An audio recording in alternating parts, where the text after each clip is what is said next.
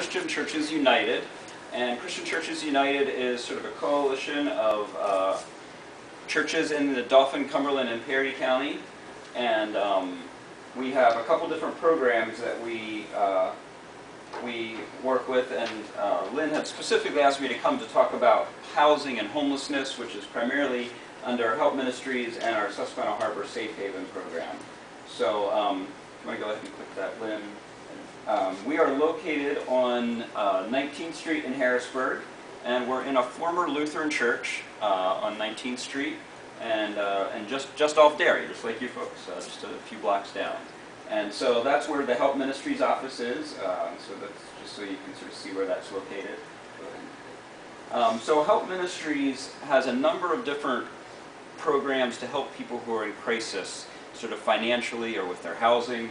And so the first thing that we do there is if there's a woman or a family that is actually in need of emergency housing, if they don't have anywhere to go, our office is the place to come in Dauphin County. We don't actually provide the shelter, but we work with the 3 shelters in the area that do provide shelter. Those 3 shelters are the YWCA in Harrisburg, a place called Shalom House, which is also right there in the city, and then the Interfaith Shelter, which is run by Catholic Charities. So those are the 3 shelters that would take women or women with children. And so they come to our office, and it is a first come, first serve. So we always tell people if they're looking for shelter, you want to try to get there first thing in the morning, because shelters are full. There are some days when there's no room for that day.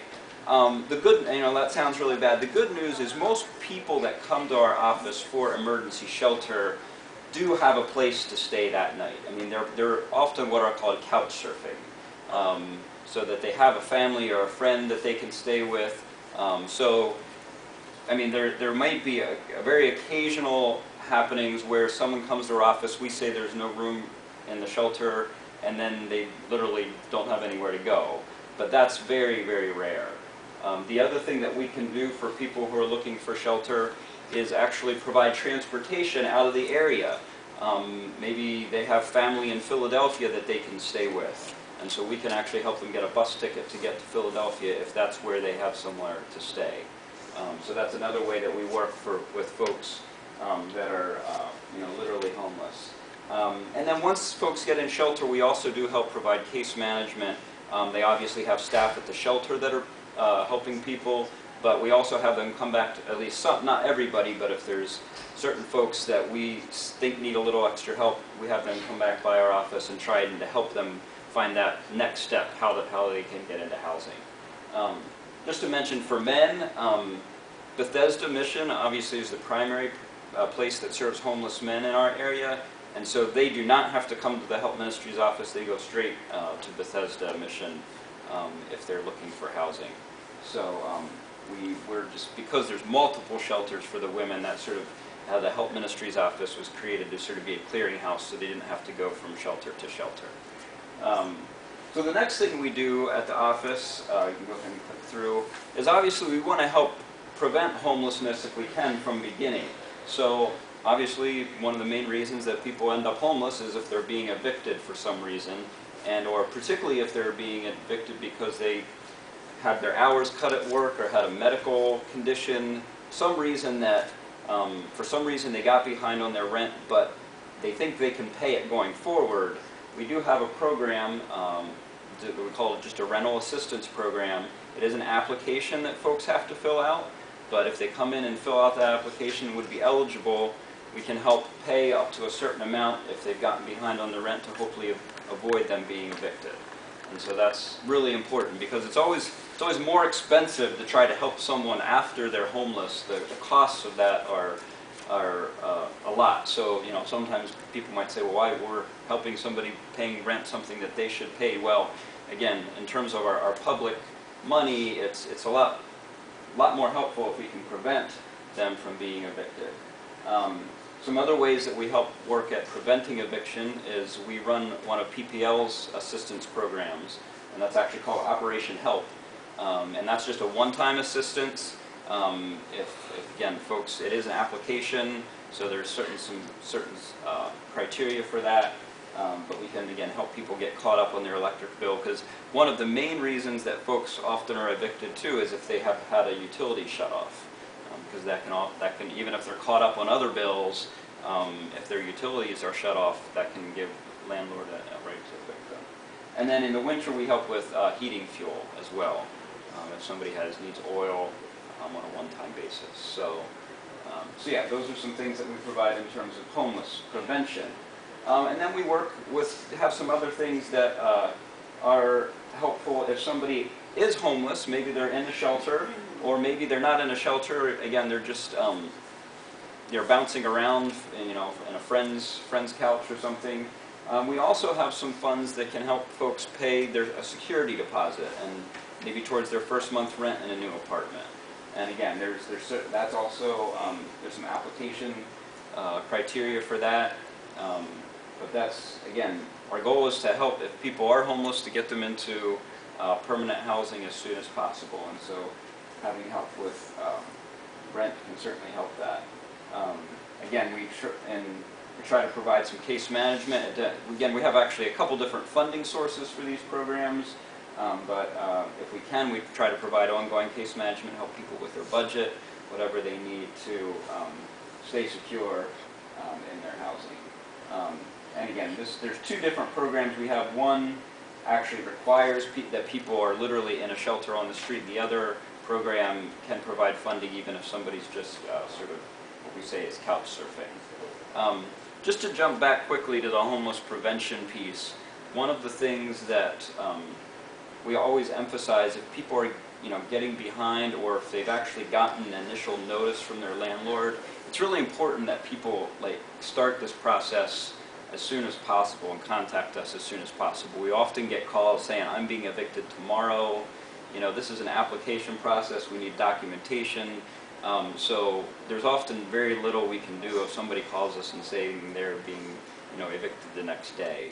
And the eviction process is specifically one that gives somebody time. I mean, from the landlord has to give a certain amount of notice before that they can ask somebody to leave. So if you know of somebody who's struggling, again, sometimes there's a stereotype that people are always trying to take advantage of this. Our big issue is oftentimes that people don't want to ask for help, and if they would ask for help sooner, again, we might be able to help them get over that hump.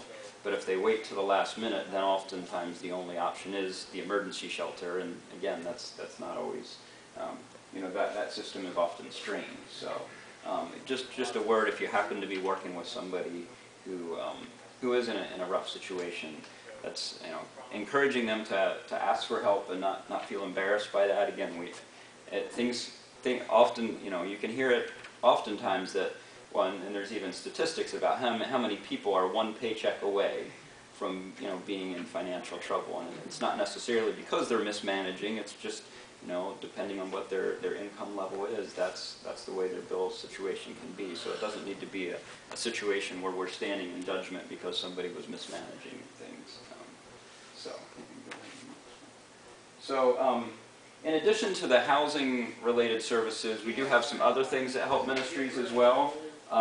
Certainly if somebody is in need of food, we don't, again, actually provide that at our site, but we can provide referrals. Again, if you know somebody who's needing to find a food pantry, the actual best resource is the Central PA Food Bank website, and you can put in a zip code, wherever zip code there is, and that will tell them what food pantry to go to, because oftentimes food assistance is based on where you live. You can't just go to any food pantry. So that's really the best resource. But if people do come to our office, the Ecumenical Food Pantry, which is on 6th Street in Harrisburg, can always provide sort of emergency food, again, no matter where somebody lives, and then they'll refer them to whatever food pantry they should be going to on a longer-term basis. So we do, obviously, if somebody's coming looking for food, we try to direct them to that resource.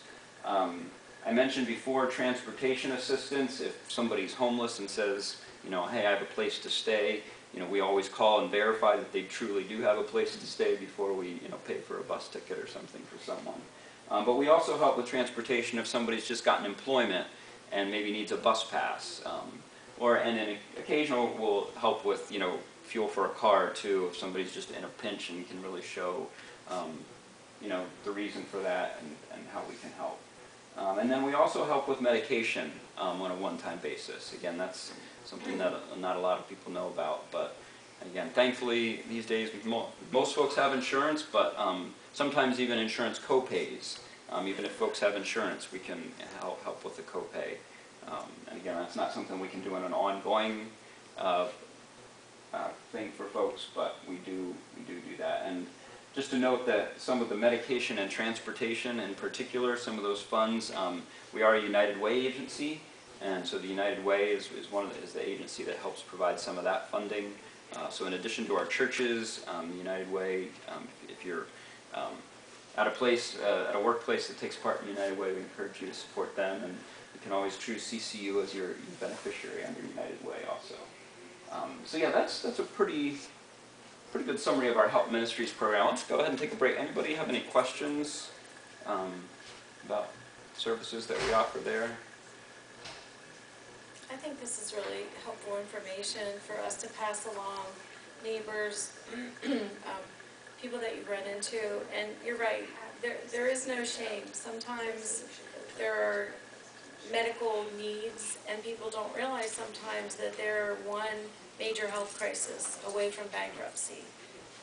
And I did not know that you helped with medication needs, and even on a one-time basis, that's big.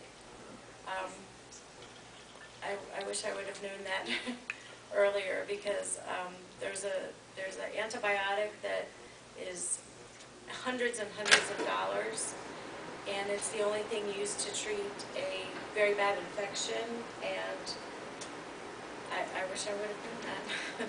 So and again, I think it'd be helpful in reaching out to other people with this information. And we always do, again, before we're going to check and see if there's any other resources that we can refer people to, or that they've checked with insurances, or there's different manufacturers programs with drugs and those sorts of things. But, all right, so the other piece of homelessness, I mentioned that here at the Help Office, we don't actually, it's not the place where men come for shelter, but one of the things that many of the churches that have been involved with us were involved in for a while is during the winter.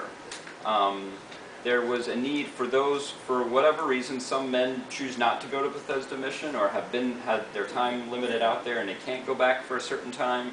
And so in the winter there was a real need to get people in out of the cold. So roughly, I don't know, somewhere around the year 2000, I believe, some of the churches in downtown Harrisburg started opening up there were 4 churches. They each took a month during the winter to open up their fellowship hall, and they had volunteers come in and sleep there with the men. After doing that a few years, they said, we really need something that's longer term, that can help folks get off the street. Again, the work that Bethesda done is great, but we need something more. And so they were able to work with the local Coalition on Homelessness, and just so you know, there is what's called the Capital Area Coalition on Homelessness that sort of tries to coordinate homeless services in the area. And they worked with them to obtain some public money to build what's called Susquehanna Harbor Safe Haven. If you want to hit the next. So Susquehanna Harbor Safe Haven was built specifically for men who fit a definition of chronically homeless, which means they've been homeless for at least a year and have a mental health diagnosis. And of course, a lot of folks on the street dealing with homelessness do deal with mental health issues. So, a lot of the men that are out there, fit those qualifications.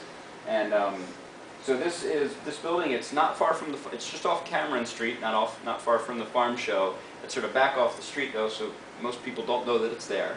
And there's room for 25 men there. 15 sort of dormitory-style beds when the guys first move in, and then 10 single rooms. So it's sort of a transitional type program. If they come in and they do well, if they get some income, start working, then they can move up to a single room where they actually pay a little rent. And then obviously the goal is for them to get out into their own house or apartment. But one of the things that's really unique about Safe Haven is there's not a time limit. A lot of for good reason. A lot of programs have a certain amount of time that people can stay just so they can help as many people as possible. But the understanding is, again, with guys who have been on the streets for a while and have a mental health, it may take a while just for them to get stable in their mental health, to find employment, to really learn, relearn some, again, those budgeting skills. So, so they don't have any, sort of time pressure that they have to feel like they're under. And it's been a really important program in our community in keeping, getting some men off the street. And then the other thing that we do there is have the winter shelter that had been in the churches. They were sort of ready to have something, another place for that winter shelter. So we actually have a community room in this building, and we still do. And yeah, I don't know if there's a picture of the community room, but yeah. So this talks about the long-term housing I just mentioned, and if you jump one more. Our winter overnight safe haven. In addition to those 25 beds, we have a community room where we can put down 23 mats on the floor, and we still open that up December through March. And that is still staffed by volunteers. We always have an awake staff member in the building, so a lot of times churches will take a couple nights again and provide 2 volunteers. We have a little bunk room that the volunteers sleep in, and mainly the job of the volunteers is just to provide hospitality when the guys come in. We open up at 8, and from 8 they can come in from 8 to 10, and 10's lights out. And then in the morning we wake them up and get some coffee before they head out the door. And so it's really, if you know of any, again, since it's a shelter for men, obviously we want at least one of the volunteers to be a male, but we do have men and women that come and volunteer as part of that shelter. Some other ways that churches can get involved with Safe Haven. I mentioned we have the 10 private rooms. As we have transition in those rooms, sometimes the rooms need painted, maybe some new furniture. One of the things we like to be able to do is send furniture along with the guy when they move out. And so we have what we call an adopt a room program there. So if the church adopts a room, we'll let you know if somebody's moving out, and we do sort of have to be able to, we want to try to turn that over fairly quickly because there's usually other people waiting to move up into the room. But if you have some volunteers in your church that sort of like to paint or decorate a room, again, make it feel home. In a building like this, sometimes, again, it can feel a little sterile, but to create a room welcoming for somebody. So that's one way churches can get involved in there. The other thing, jumping back to help ministries, I'll mention one of the things that we started doing is we make what we call welcome home kits. And they are a kit that sort of basically contains a bunch of household goods. Things you need when you're getting started: a broom, a dishpan, dish soap, just those basic things that we all sort of take for granted. Again, oftentimes when people are evicted, they don't have money or time to put things in a storage, so they may have had all their household supplies and it's just gone. And coming out of a shelter, again, obviously they want to be putting money towards rent and whatever. So these kits, we can put together a kit for easily a little less than $100, $100 at the most. And so that's another thing that a church group can get together and do to help out. And then we just keep those for then when we're helping people move into places after they've been in shelter. Yeah, and then I think the next slide is a prison ministry. Yeah, so while we're focusing on the housing, I mentioned Safe Haven and Help Ministries, our main program. Christian Churches United has also always been involved in prison work. And I know actually Pastor Keith here has been involved in some of that in the past. And one of the things we do is what we call a monthly community connections breakfast. I think that may have actually been hosted here at the church again a number of years ago. And that's a different church hosts that each month and basically provides a breakfast on a Saturday morning. And we provide transportation for men and women from some of the local halfway houses, the Dauphin County Work Release Center, and then there's some state halfway houses. And they just come out for a breakfast, and we have either the church provides a speaker or we provide a speaker to just provide some encouragement. And it's just a way for men and women, again, that are in transition, they're going to be coming back into the community, to find a place to realize that there's places that will welcome and want to support them as they come back into the community. So We also do, actually at our facility on 19th Street, we do a worship service every Sunday afternoon, specifically for men and women from the Dauphin County Work Release Center. And again, different churches come in and do those services as well. So I just wanted to make you aware of that piece. And just in general, again, Christian Churches United exists to help churches work together, believing that we can do more together than any one church can do on its own. And so we're always just looking for opportunities to encourage people to work together, and that's primarily done through these programs that I mentioned. We're always happy to have volunteers that can potentially help out, whether that's just some things around our building. We're in an old church building that we just had a group yesterday from United Way Day of Caring doing some work around the building. There's always things to be done in the building, and then also just providing encouragement and support to the folks that we're working with. So. Any other questions? All right. Well, I do have a table downstairs. I'm going to have to be stepping out here in just a few minutes. So I brought a couple of the health ministries in Safe Haven and the information about the Welcome Home kits. If anybody, I can have this up here or send it around if you want to grab something. And so appreciate you having us out today. And wish you the best as you continue to connect with your local community.